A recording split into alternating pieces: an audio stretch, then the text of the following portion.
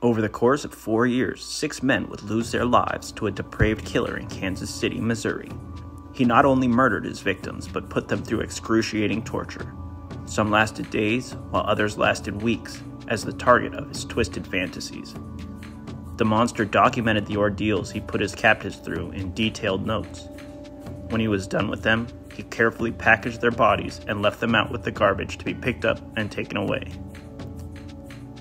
Robert Berdella, the Butcher of Kansas City.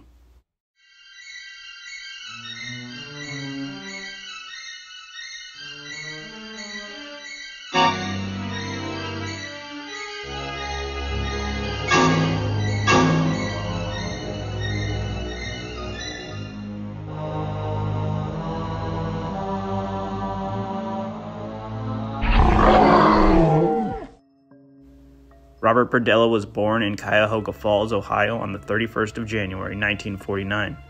His parents were Catholic and took him and his brother to church most Sundays and also had them attend Catholic school. Berdella was known as a smart child, but he had a speech impediment and weak eyes which required him to wear thick glasses. He had very few friends and spent most of his time at home.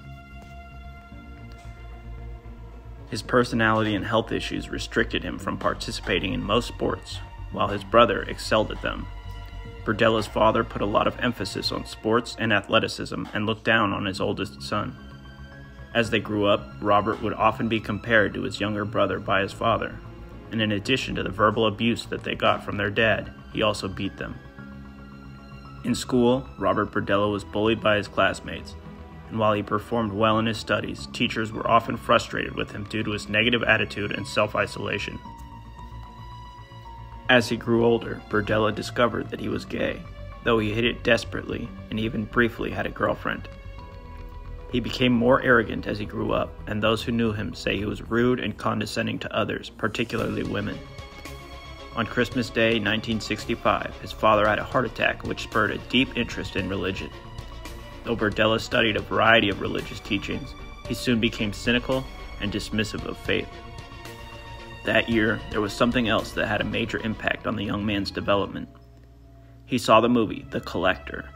The film follows a man who kidnaps women and imprisons them in his basement. Berdella said that it had a massive effect on his mindset when it came to other people. When his mother remarried, Robert further isolated himself. He spent his time painting, collecting stamps, and writing to pen pals around the world. They would send him photos and stamps for his collection, and Berdella began collecting all forms of odd antiques and primitive artifacts, and later would open a store to sell such items. Upon graduating from Cuyahoga Falls High School, Robert Berdella moved to Kansas City to attend the Art Institute there. He had hoped to become a college professor and was successful during his first year. After that, he dabbled in drug dealing and was outspoken in his anti-authoritarian beliefs. While selling drugs, Berdella also began abusing alcohol and animals. Once he decapitated a duck in front of his classmates, and there were also experiments with dogs and sedatives, foreshadowing his future acts for which he would become infamous. Things started to go downhill for the art student when he was arrested twice for drugs and dropped out of school after they punished him for the killing of the duck, which he claimed was an act of artistic expression. Robert moved into a house off campus and began living as an openly gay man. He was known to use the services of prostitutes and spent his time around addicts and alcoholics. He began using money to hold power over them and exert his influence. During this time, he worked as a chef in various restaurants and sold antiques and curiosities on the side. As his sales increased, he shifted his focus and formed several overseas business connections, which he used to obtain interesting items that he could sell. In 1982, he quit working as a chef and rented a booth in a market, which he called Bob's Bazaar. Despite consistent income from his business, he found it difficult to pay for his daily expenses and lifestyle. Berdella stole and scavenged items he could sell to supplement his income and became friendly with another vendor, Paul Howell. He also established a friendship with Paul's son Jerry, who would be his first victim.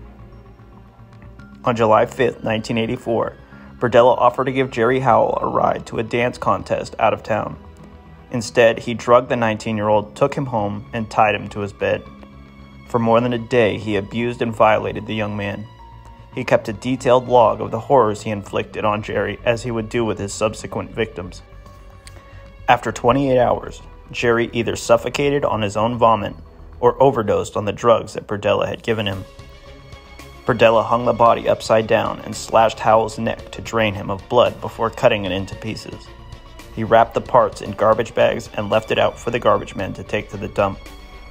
When Jerry never came home, the creature told everyone that he had dropped him off as planned in the other city. The second victim arrived at Berdella's home seeking a room to rent. 20-year-old Robert Sheldon moved in on April 10, 1985. He began to get on the killer's nerves almost immediately, and on April 12th, he came home to find Sheldon drunk. Berdella would later say that he saw the 20-year-old as an opportunity to express some of the anger and frustration that he had towards other people. The monster drugged Sheldon and locked him in a bathroom on the second floor of the house. For 3 days, he endured horrific tortures at the hands of his captor. Berdella attempted to deprive him of his senses by filling his ears with construction caulking and burning his eyes with drain cleaner. To inflict pain on Sheldon, Robert stuck needles under his fingernails and tied his hands with a thin wire. The wire cut into the skin, damaging nerves and tendons. After 3 days, before workers were scheduled to arrive to repair his roof, Berdella suffocated Sheldon by putting a plastic bag over his head before cutting up the body to dispose of it. The pace of the murders would accelerate after the murder of Robert Sheldon and become even more depraved and vicious. The next killings happened rapidly, and 1985 would be a bloody year at the Berdella house. 27-year-old Mark Wallace took refuge in a tool shed in Robert's yard on June 22, 1985. He had once done yard work for the killer and was invited inside when he was discovered. Once Mark was inside the house, Berdella offered to administer an injection to calm him down. Soon after the shot, Wallace lost consciousness and the creature carried him into his bedroom. For the next day, Berdella tested various torture methods on him, including electric shocks and sticking needles into his back. At 7 p.m. on June 23rd, Mark Wallace died from a combination of drugs and lack of oxygen. Stay tuned, Part 2 coming soon.